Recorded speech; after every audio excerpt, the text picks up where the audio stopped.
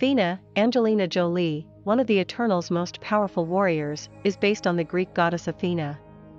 The film even implies that Venus served as the inspiration for Athena in the MCU, having inspired the ancient Greeks during her time with them. Athena, the city's patron goddess, was the Greek goddess of war and wisdom and one of Zeus's elder children. Gilgamesh, Don Lee, is another of the Eternals' warriors, clearly inspired by Mesopotamian mythology and the Epic of Gilgamesh.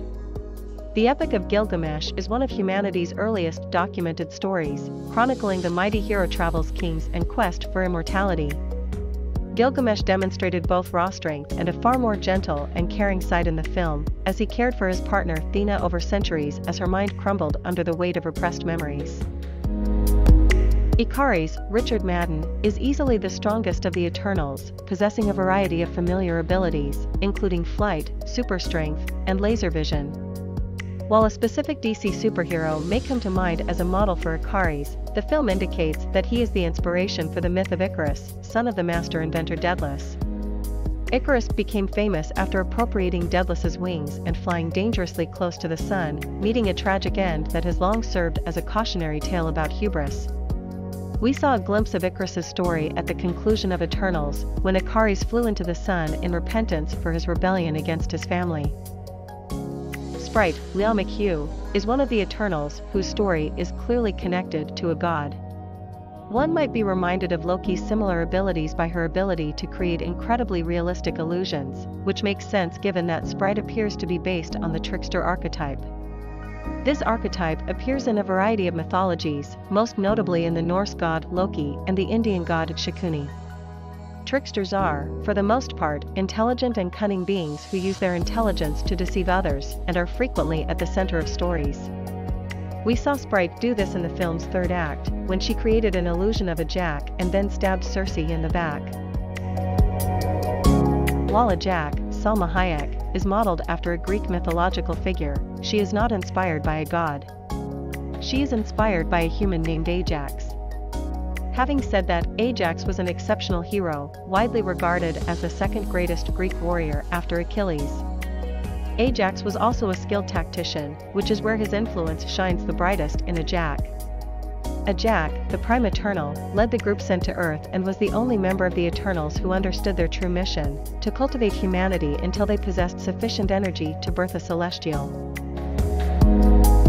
Phastos, Brian Tyree Henry, is a less combat-oriented Eternal whose ability to manipulate small objects, combined with his incredible intellect, makes him one of history's greatest inventors and one of the MCU's brightest minds.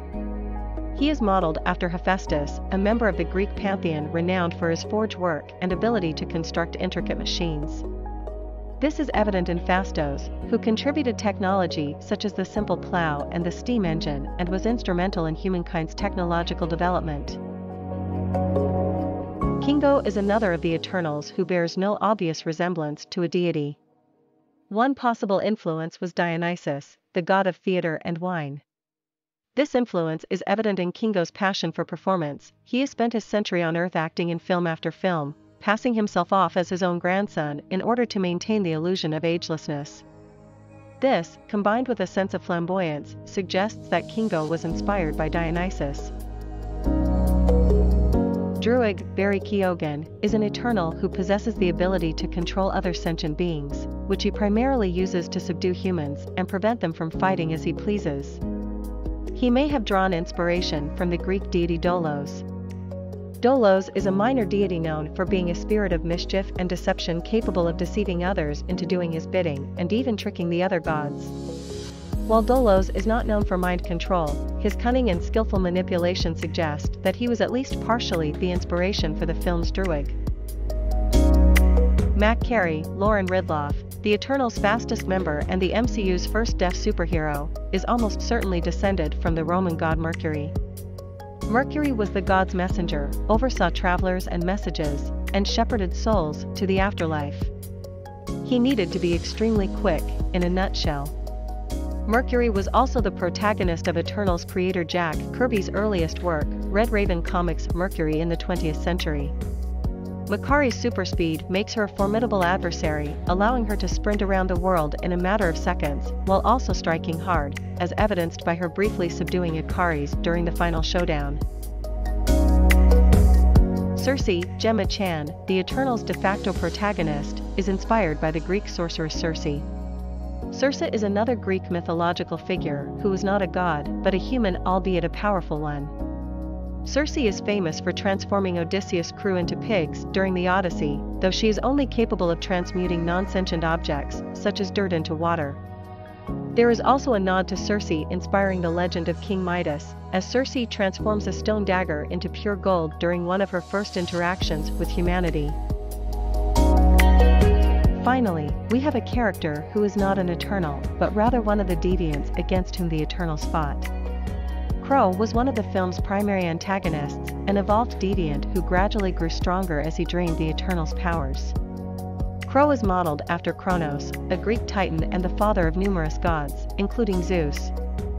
Kronos is infamous for eating his children out of fear that they would rebel against him. Kro, on the other hand, feeds on the Eternals in order to empower himself and his deviant family.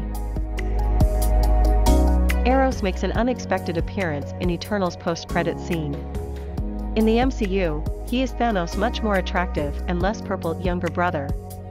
Eros was the Greek god of love in mythology. Aphrodite, the goddess of beauty, was his mother, and Eros was infamous for making people's lives difficult. He'd shoot them with his infatuation arrows, causing them to fall for the wrong person.